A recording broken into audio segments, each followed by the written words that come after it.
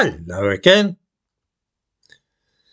I must confess that I was surprised to see Russell Brand being baptised in the River Thames recently by Bear Grylls, the television expert in survival, former soldier, and of course one-time chief scout.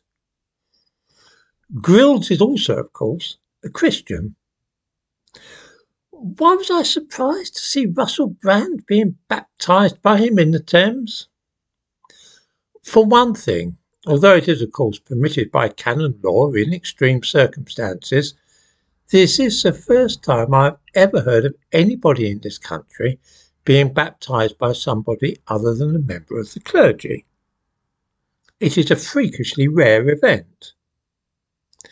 The usual course of events is that those being baptised as adults have to attend a series of classes at a local church in preparation for becoming Christians.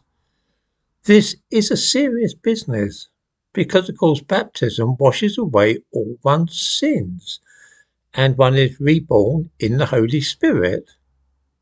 It's not something to be undertaken lightly.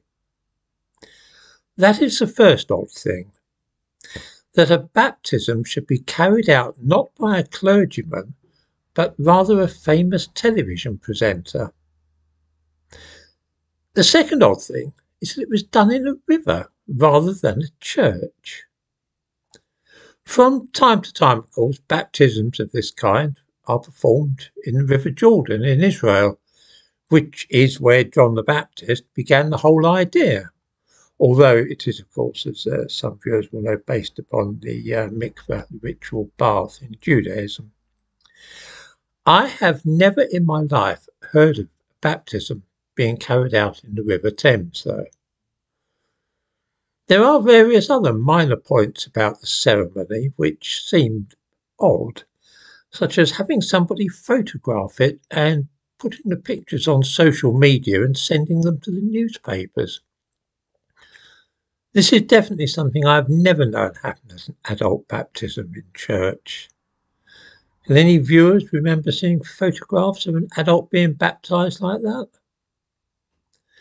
Making such a public display of the thing in this way, combined with the unconventional way it was done, raises the suspicion that this was part of a stunt rather than a genuine case of welcoming in the Holy Spirit.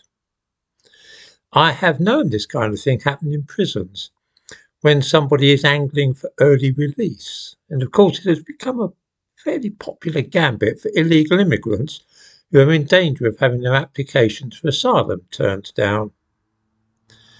Russell Brand doesn't fall into either of these categories, of course, but it's not difficult to see why he might have a possible motive for this, other, that is, than the purely religious. It will be recalled that last year he was interviewed by the police about some alleged sexual activities, although he was not, of course, charged. It was also claimed that he was fooling around with a 16-year-old schoolgirl, although again we don't know how true this might be. Following the emergence of these allegations, YouTube demonetised his channel.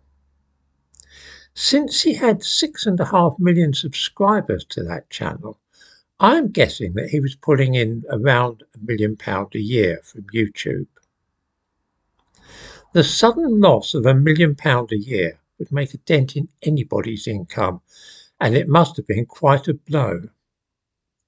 He's still earning on Rumble, of course, but even so, having his income fall so dramatically must have been a shock. It was not the only financial hit he took.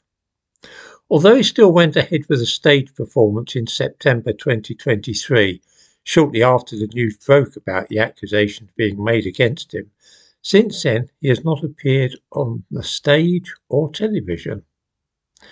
To put the case bluntly, nobody will touch him, and it rather looks as though his career as a comedian and actor is over. This too must have come as something of a shock. The BBC are currently deleting his old stuff from iPlayer, as they no longer wish to be associated with him in any way. This is what it's like these days when you're accused of sexual misconduct of this kind. People run for cover, and you find yourself being dropped like a hot potato. I need hardly say that I have no idea at all if any of what has been said about Russell Brand's conduct is true, but that hardly matters in the modern world, does it? Men have been ruined for much less than this. I suppose that this Finding Jesus lark might be a tentative step on the road to Brand's rehabilitation. I don't, of course, mean that in a religious sense, that he is repenting of his sins or getting right with the Lord or any foolishness of that kind. No, what I rather mean is that by appearing in public in this way with a well-known and highly respected television personality, who is, as everybody knows, a Christian himself, Russell Brand is hoping that this might be the beginning of getting his foot in the door and resurrecting his career. I seriously doubt that in the long term, what he is earning via Rumble will be enough to maintain his celebrity lifestyle and enable him to carry on as he had been doing before all this business erupted. My guess is that he's already living on capital, at least to some extent, and this is a first step on the road to financial disaster. If I am right, then he will leave it a decent space, perhaps a month or two, and then try and get himself photographed on some venture with Bear Grylls, hoping that some of the respectability might wear off on him. Of course, all this would depend upon no further accusations of sexual impropriety being made against him, and assuming that the police do not end up charging him with anything. By the summer, if there's no further whiff of scandal, he might be able to get a few friends to bemoan the awful nature of cancel culture, which has destroyed the career of a man who was the subject of unsubstantiated rumours and allegations. I dare say that he will be seen at some church services as well, to underline the fact that he is a reformed man and has been forgiven his sins, at least by the Lord.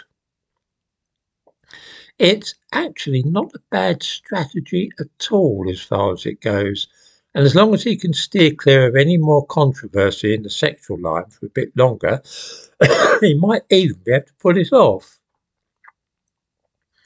If I were in his place, I'm not at all sure that I too might not find it worthwhile to get religion in this way, because at the very least there is nothing at all to lose by such a tactic, and who knows, it might very possibly work. Let's face it, everybody loves a reformed sinner.